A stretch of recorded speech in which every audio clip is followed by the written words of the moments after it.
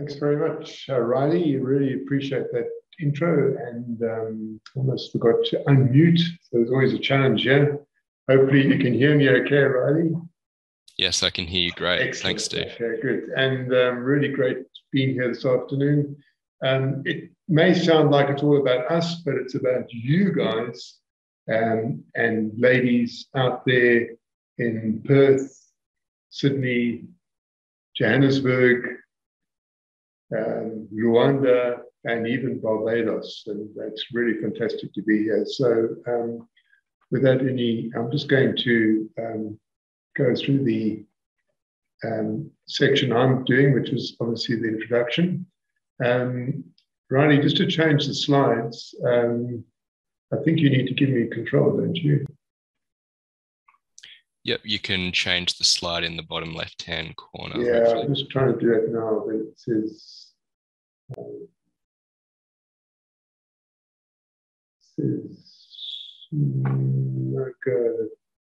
Can you change it for me? Yeah, that's brilliant. Okay, so if you just go to the beginning, that'll be good. Thanks. And then yeah, you should be able to control that, Steve. Yeah, I've just got a annotate button on it, unfortunately. But just if you just don't mind stopping for me, that'll be really good. Thanks. So what we're going to do is just talk a bit about our history, and then, as I said, it's really about. There's a few themes through history, and history is probably gives you a bit of background to us, but it really echoes the need for engineering education to be job focused. So you will see that most of our history is reliant on big companies such as BHP, Rolls-Royce in Derbyshire, running short courses for them. And we sort of started in about 2008, which is about 14 years ago, in terms of actually offering formal qualifications. And latterly, we offer all the way from advanced diplomas up to doctors of engineering. So there's a huge range of courses, but again, all the time, it's all about jobs, jobs, jobs, and that's probably our underlying focus. The platform we're using now is probably an example of what we're trying to do all the time, looking for new technologies to connect up with you guys and ladies in a very interactive way. So just providing videos without the interaction is obviously something which we try and avoid. So that's why we're trying to encourage you to make comments and we will respond to those. We want what we call in engineering, a full duplex connection in both directions. And the other thing, again, throughout the last 30 years, we've always focused on experienced instructors working in industry or who have a huge empathy for industry, because that's what we believe is important. And I mean, we've got instructors all over the world, from Perth to Johannesburg to Barcelona, in Spain, Texas, Detroit, all over the place. And the students, obviously, students are from 160 countries, which is, again, spectacular. Our biggest challenge, of course, always with students in different parts of the world is inevitably the time zones. And that's always a bit of a challenge, but we get around that by having multiple sessions. And then last year, we won the National Award for Education against all the universities. So that's obviously a big driver for us. Is obviously trying to make sure that our education is credible. So we always enter in competitions and trying to get some benchmarking going to show that we're actually serious about delivering high quality education. Ronnie, do you mind just giving me the next slide? Thanks. So the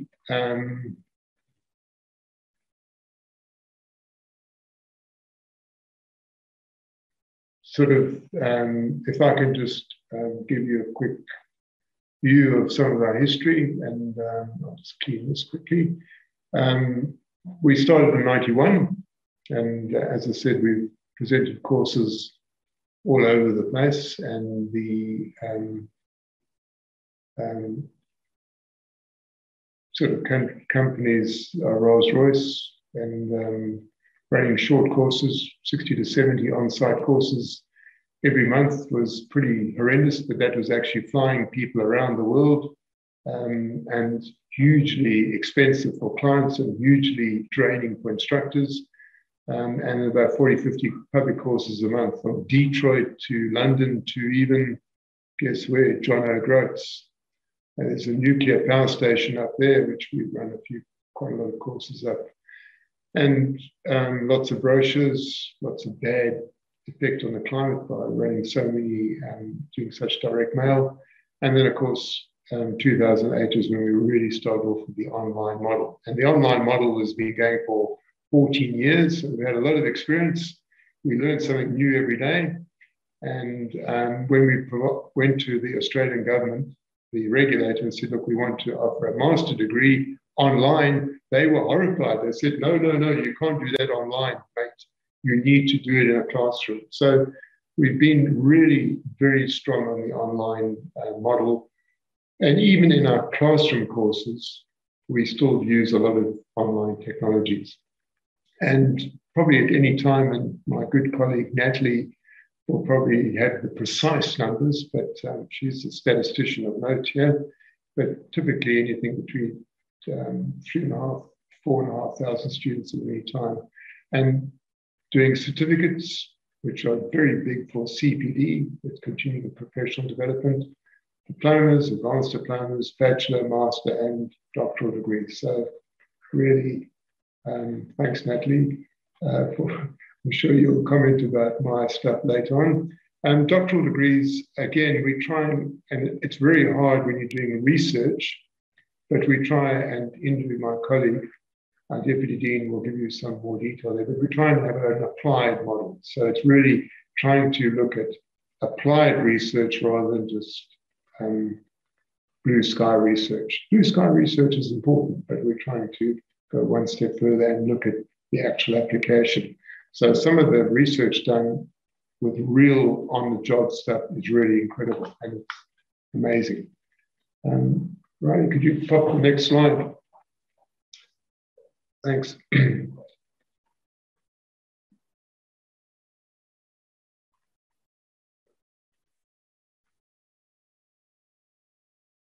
Okay, good. Thanks, and your team as well. And obviously, some of the aspects here, which are obviously important, and I don't know whether Indu wants to add to here, but my good colleague, but basically, one of the focuses obviously is that we're specialists in engineering. So you get universities offering some incredible courses in medicine, the arts,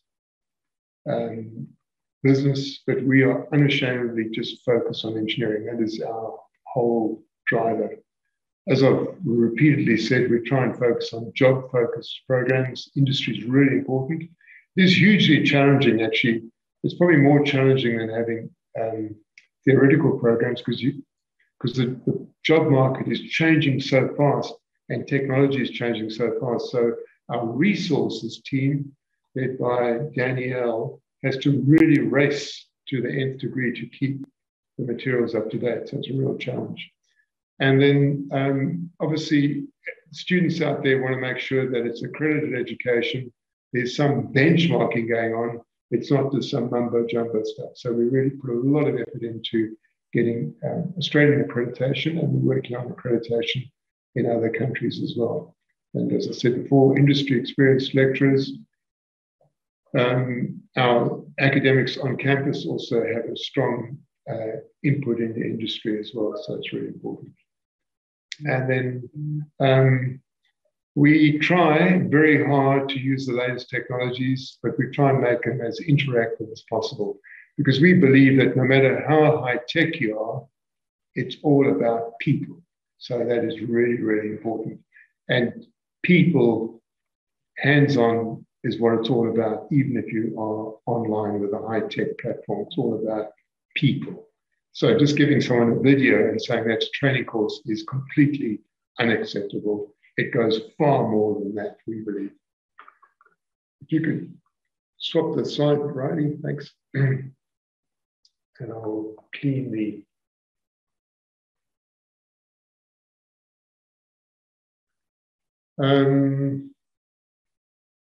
why undertaking an engineering qualification is a great decision.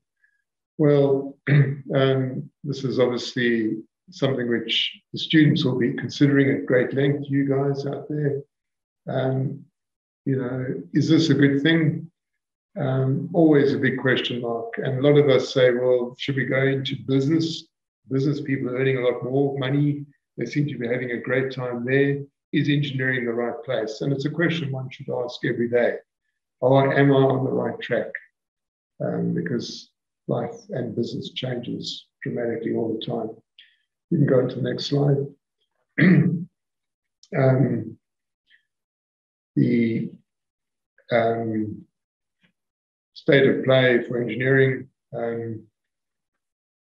Obviously, one of the challenges, and people often question engineering as a career because it is quite tough. It's not an easy career. And my good colleague Indu will probably give some further detail here, but it's not an easy thing. I mean, just think about all the numerical analysis you do. Very challenging. And you're either right or wrong. If you design a bridge, you don't design it sort of half-heartedly. You actually have to make sure it is a credible design with integrity, and it has to be a measurable outcome. But it's a very practical, hands-on career, so it's really great. Building things, creating things, I believe. And as you would know, remuneration is generally good because it is a challenging career. The other great thing about engineering, which I find quite interesting, when you study law in Africa or Australia or the States, you generally are confined to that particular country. And if you're doing medicine, for example, same thing. You know, it's very hard to move from country to country. Whereas engineering, there's two main groupings of standards, or probably three, I suppose, but two main groupings: European IDC Australian model, and then there's the IEEE, which is the American model. But they are moving very, very close together. So the standards are very, very similar. And I'm always quite surprised when I'm in the States and they're using feet, pounds, inches, and then very quickly they'll swap across to meters and centimeters and millimeters. So you can work anywhere in the world. And that's one of the beautiful things about engineering. And it's great because you have these multidisciplinary teams all over the world. You can achieve something significant in your career, building a structure, creating something, huge opportunities. There's lots of challenging, painful problems often in work where there's multiple solutions to the problem. You have to think about online learning. You know, often 10 years ago, the thought was if you did a degree, mate, that's me, trained up for life. Well, unfortunately, it's ongoing. And I find it quite useful because it's great to be able to keep learning new stuff. I think it's fantastic. You've got to also build up your skill set so that you are distinguishable from everyone else. So you're very reasonably unique, very important. And one of our guys that founded EIT was a guy called Dick Morley, amazing guy based in Boston in the States. And he founded $1 trillion business with what they call today programmable logic controllers. I mean, he designed it on the back of a cigarette box and took it to General Motors and created a whole industry. So there's huge examples of engineers out there creating industries, new areas, apps. So it's a very, very exciting area to be in with your training and your education. You can go to the next slide, please, Riley. Thanks. I'll just clean that. So I'll pass on to my good colleague, Indu. She will take over at this point, and She's the Deputy Dean. So Indu will introduce herself, but she focuses 100% on the academic side and focuses on getting high quality engineering outcomes. And I often think sometimes she's probably herding cats in many cases. But anyway, over to you, Indu. Thank you very, very much for tuning in, and pass the baton to my good colleague Indu. Thank you very much.